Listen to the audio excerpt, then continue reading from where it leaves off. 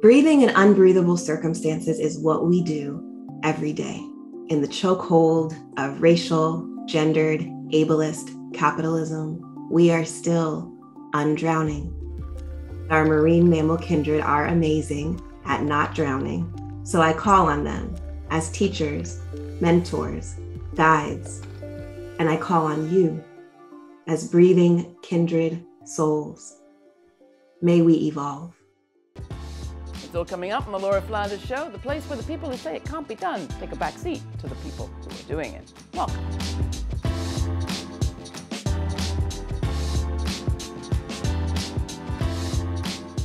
How are you doing?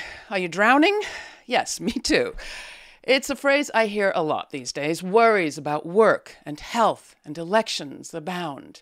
At the root, I think, are concerns that go to the heart of us about food and family and home and how to live. Today's guest says we can learn much about all of those questions from marine mammals. They are the experts, after all, in not drowning. Alexis Pauline Gumbs was last on this program for a special she led on revolutionary mothering a few years ago. I am heart happy to have her back. Her most recent book is Undrowned, Black Feminist Lessons from Marine Mammals, for which she won the prestigious 2022 Whiting Prize for Nonfiction. Welcome back, Alexis. Truly, I couldn't be happier to have you with us. I'm so happy to be here. Thank you. From mothering to undrowning, is there a theme here?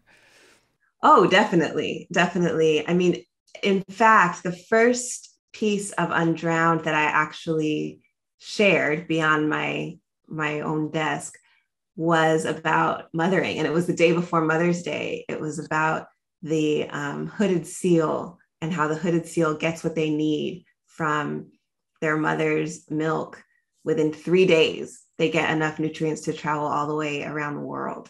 And so the theme of mothering and what marine mammals can teach us about mothering is all through this book. It's a gorgeous volume, and I encourage people to take a look. It is this deep, meditative kind of justice guide for people, for groups, for individuals. In it, you talk a lot about listening. And I often start this program by asking people, who are they thinking about right now? But I think I'm going to start by asking you, who are you being called by in this moment? Perhaps which mammal?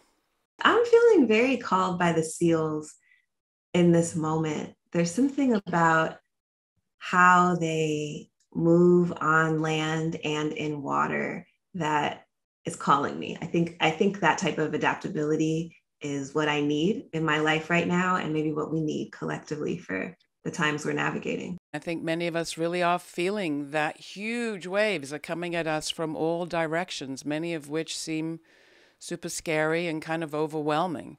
Can you just talk about how you are riding these waves right now, just to stick with the metaphor?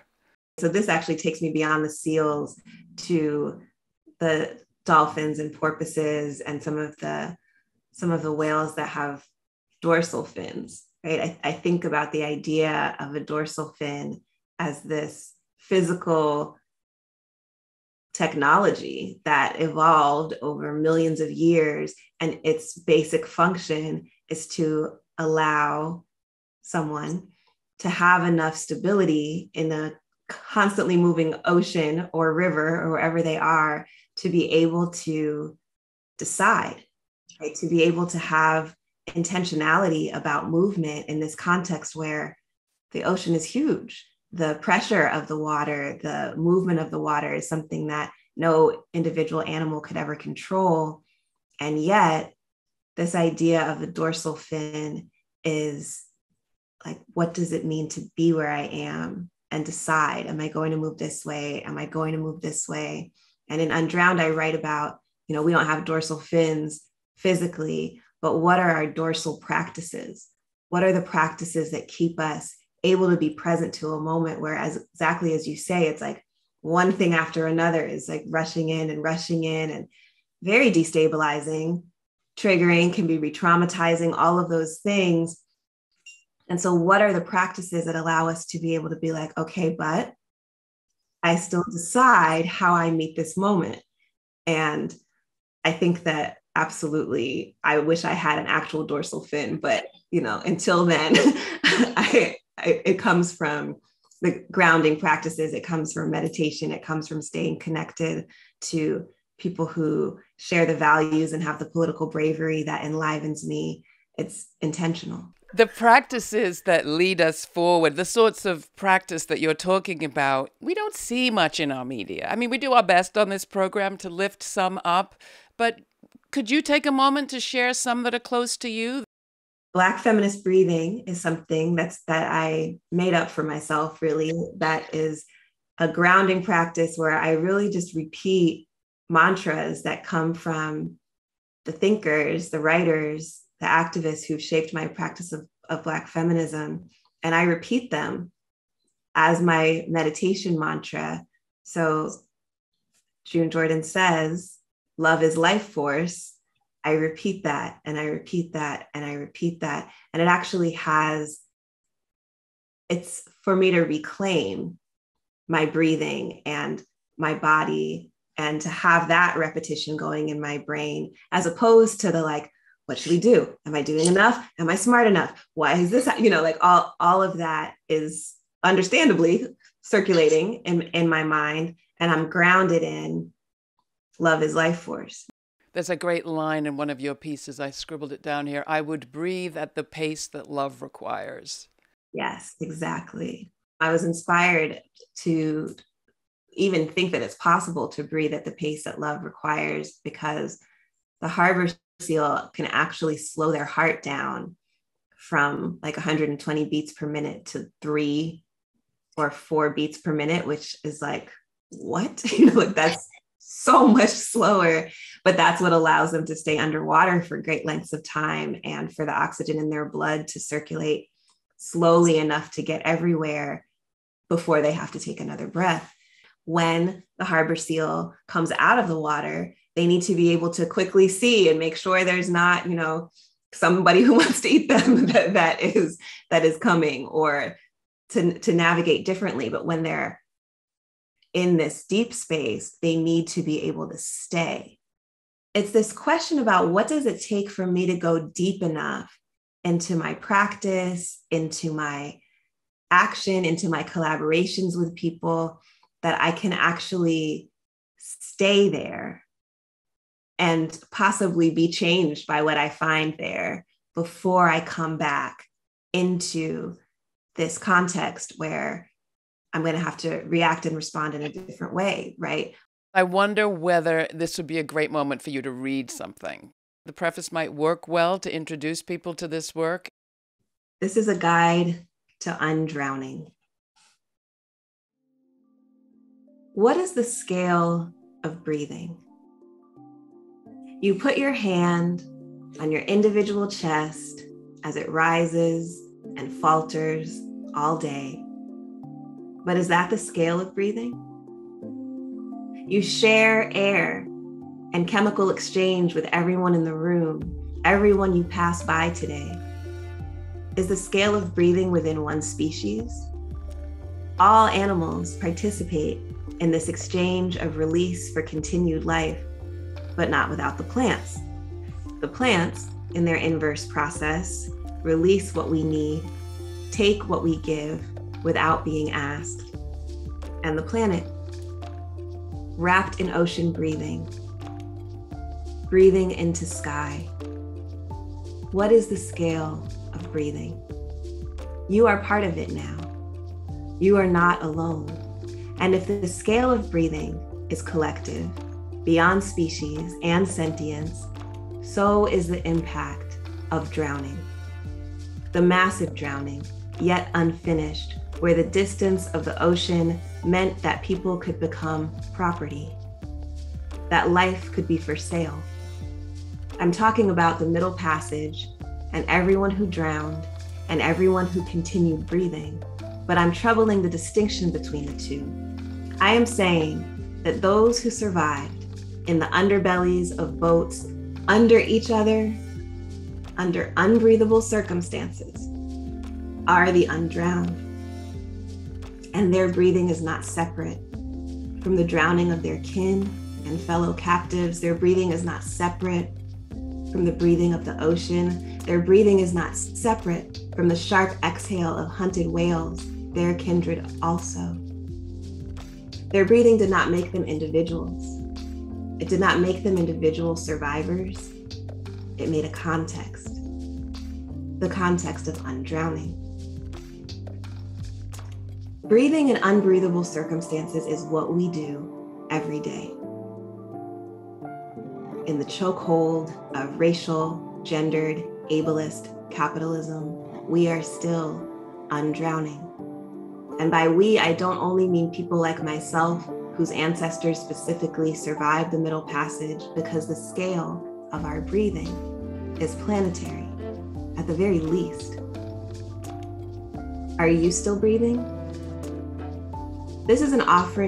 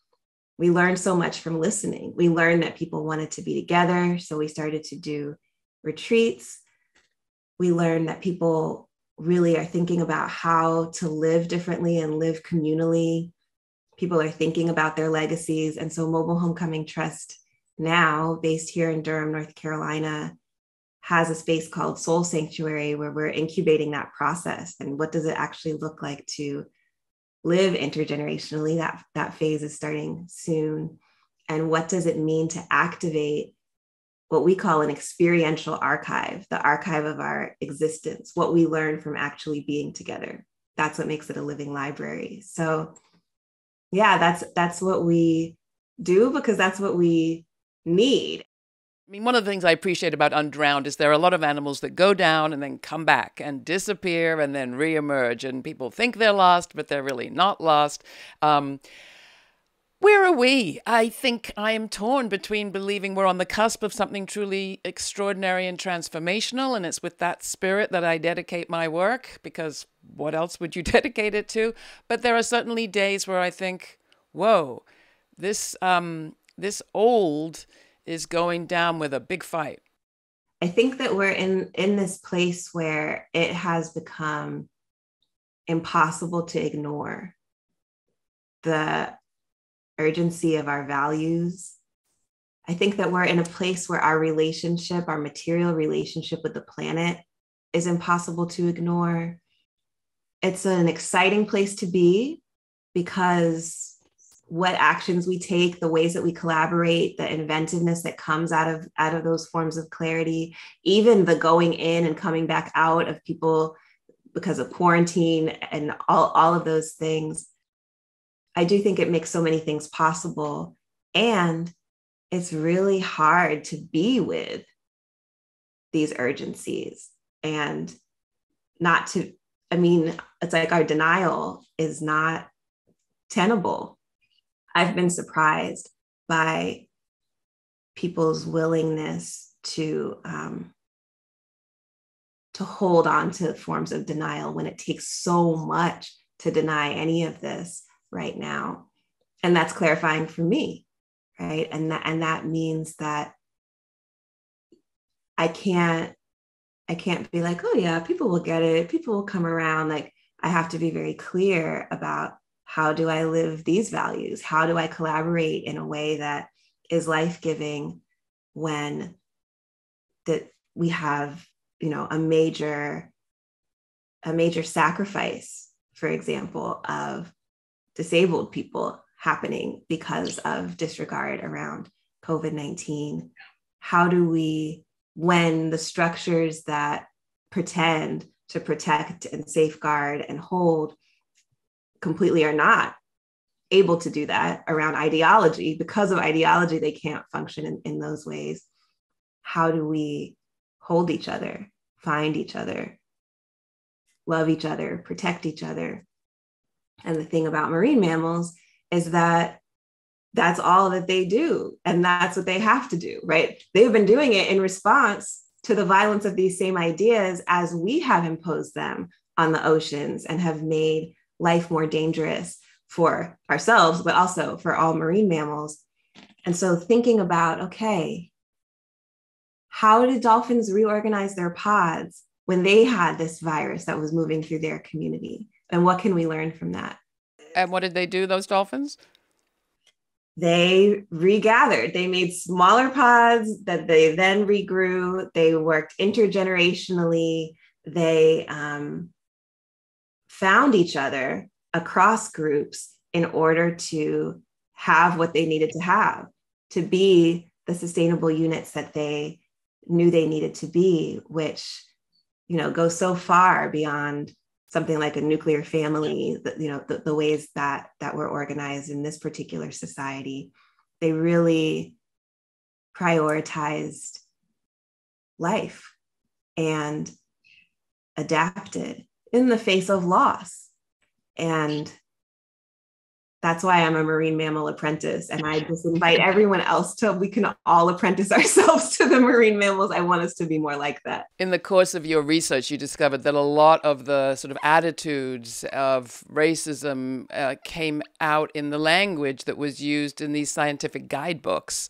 And you talk a little bit about both those parallels and some of the sort of social justice movement responses that are inspired for you by what you've learned. I know that there's racist science. I knew that there were all the things with the anthropologists trying to prove that, race was a species difference and to use it to justify slavery. I knew about those histories, but I didn't necessarily think that when I did this simple task of just opening a guidebook about marine mammals, just to try to see what seal is this? What can I learn about this particular seal, that I would find it there? And in some of the exact same language, the hooded seal.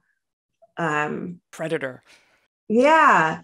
Vagrant juveniles, and I'm like, a vagrant juvenile, it was really a light bulb went off when I saw that the same terminology that's used to criminalize the communities that I'm part of and that I love is being used to classify and explain the behavior of marine mammals.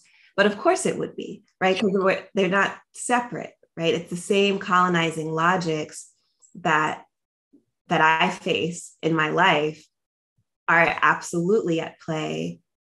And I'm not saying scientists are more, oppressive than other people. I'm just saying that they are created in the same society that I'm created in.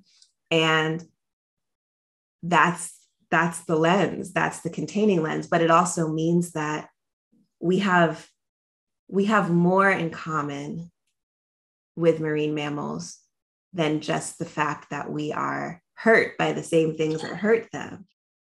How do you deal with grief in this context? I read about the damage that has been done to our waters, to our seas, the sound pollution that's polluting their abilities even to communicate.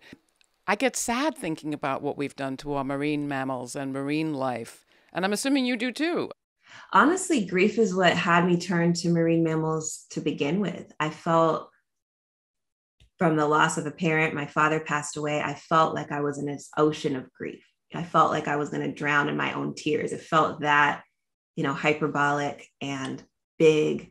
And what I realized was that I had never made any space to learn from a feeling so big for me, unpredictable, consuming. And it felt like navigating an ocean. And I was like, well, who navigates the ocean, right? The marine mammals do. And how do they do that? And what I found was that it was that grief that brought me to learn more about marine mammals. Like when I think about the fact that through my grief, I'm actually connected, for example, to my father who's passed away. And the existence of that grief is actually the evidence that love and that stream of love is not stopped even by death.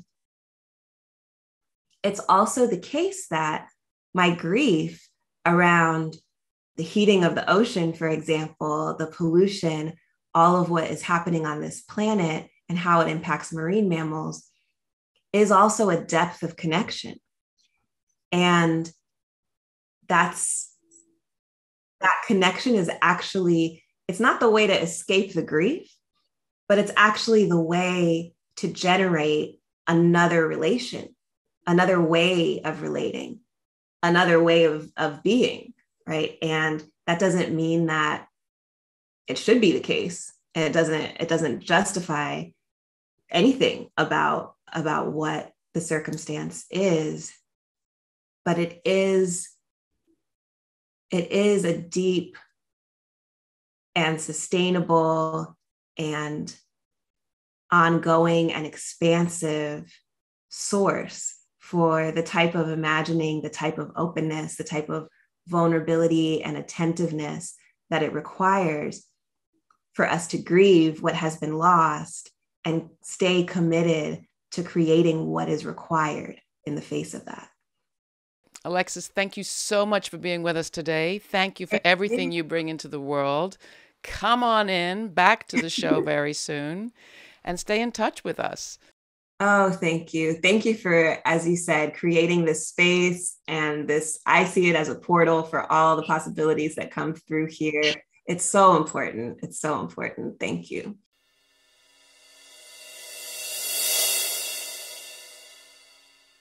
Undrowning. I was pretty focused on that as a kid, learning to swim, and then later learning to be a lifeguard. I remember in those classes, they taught us that a person struggling for breath does the most irrational things, even reaching out and trying to drown the very person who stands a chance of saving their life. I've been thinking about that as we approach the beginning of the school year, a time when many of us feel like we are drowning, whether we're parents or teachers or administrators or maintenance staff, or kids. It's a pretty overwhelming time in the year for many. And it's a time when a lot of people have been wondering how that $190 billion in COVID pandemic relief that went to the education department over the last few years has been spent. Well, it turns out a lot of it was spent on things like plexiglass walls and monitoring and policing, things that didn't help so much against the virus. What really helps, it turns out, is ventilation. New systems for ventilating the air and keeping it clean and fresh are good not just for public health, but for our thinking and our well-being.